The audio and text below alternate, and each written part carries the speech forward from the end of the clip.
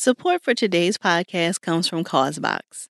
CauseBox is a beautiful quarterly subscription box curated by women for women that is filled with all sorts of amazing products and brands that are ethical, sustainable, and have a positive mission to give back and make the world better.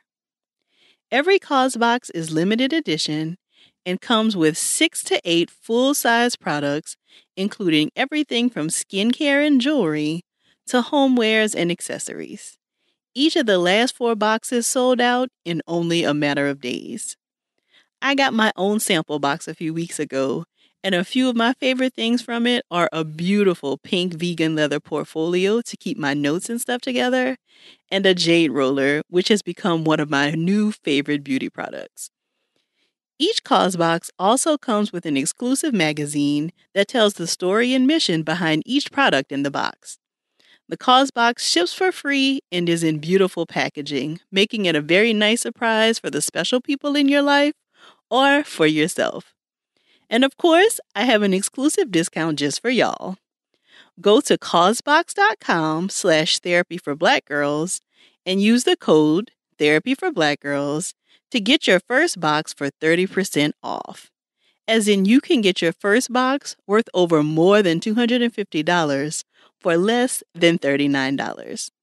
Grab your box today and then let me know which products you love the most.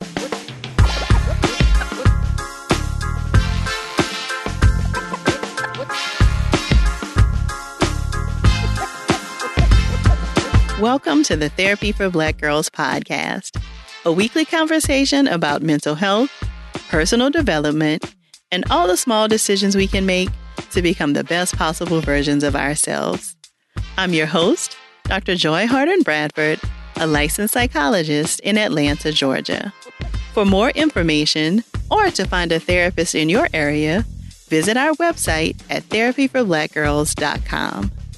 While I hope you love listening to and learning from the podcast, it is not meant to be a substitute for a relationship with a licensed mental health professional.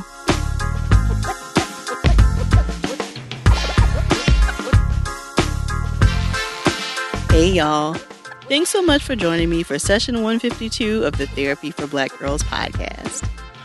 In last week's 3 for Thursday chat, I talked about how to manage dealing with a breakup in the midst of COVID-19. One of the strategies I talked about was building a coping kit, and I thought it would be great to share more information about that here on the podcast.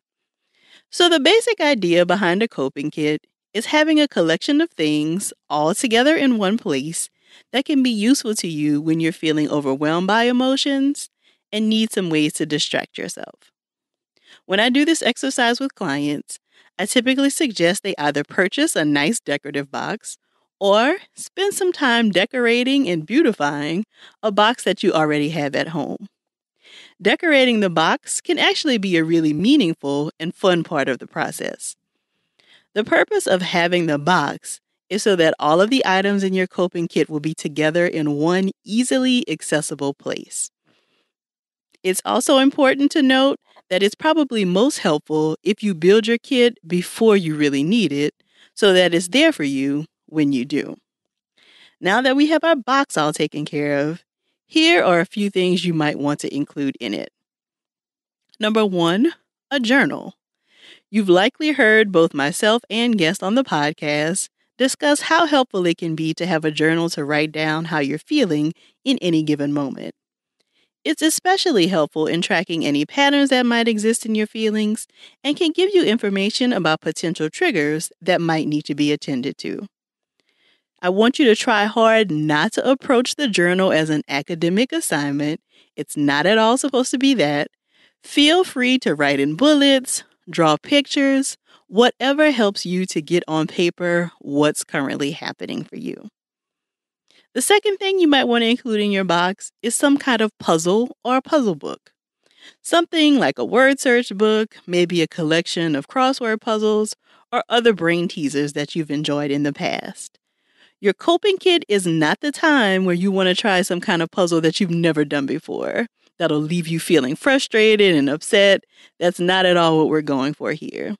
you want to include some kind of puzzle-like activity that you've enjoyed in the past and might enjoy doing again. The third thing you might want to include in your coping kit is something that you can hold in your hand. So maybe something like a stress relief ball, some silly putty, or some Play-Doh. Having something that is tactile, that engages your sense of touch, can be really helpful in grounding you in the current moment. The fourth thing you might want to include in your coping kit is a playlist of your favorite songs or podcast episodes that have typically made you laugh or made you feel good in the past. It would be helpful to go ahead and make the playlist on your phone or whatever device you typically listen on, and then just have an index card in your box that reminds you to play your playlist. And then the fifth thing that you might want to include in your coping kit is a list of shows you'd like to watch or rewatch, or a list of books you'd like to read. Again, you can use an index card to write out the list of shows, or you can add them to a queue on your favorite streaming service and just have the index card there to remind you of the list. You might also buy copies of certain books that you know you'd really enjoy and save those just for your coping kit. That way, you know you'll be engaged, and it's almost like a treat you forgot you'd given yourself. Some other things you might want to consider adding to your coping kit are candles or lotions in your favorite scents, old pictures that help you to recall happy or fun memories, or a collection of quotes or prayers that have been helpful to you in the past. Again, the idea is to make this a collection of things that will help you to be distracted and engaged in something else so that your thoughts or feelings are less overwhelming for you. If you're able to engage in one or all of these activities, usually you will have given yourself enough time to allow the intensity of whatever you were experiencing to come down a little. So I am curious, is this something that you've done before? I'd love to know what you've included in your coping kit, or if you're going to be building one, let me know what you're putting in there. You can share the contents of your kit or share a picture of your box with us on social media using the hashtag TBGInSession. And be sure to share this episode with 2 of your girls so that they can work on building their coping kit as well. If you're looking for a virtual therapist in your area, check out our therapist directory at therapyforblackgirls.com/directory. And if you want to continue digging into this topic and meet some other sisters in your area, come on over and join us in the Yellow Couch Collective, where we take a deeper dive from the topics from the podcast and just about everything else. You can join us at therapyforblackgirls.com/YCC. Don't forget to show our sponsor some love by grabbing your CauseBox for 30% off by going to causebox.com/therapyforblackgirls and entering code therapyforblackgirls. Thank y'all so much for joining me again this week. I look forward to continuing this conversation with you all real soon. Take good care.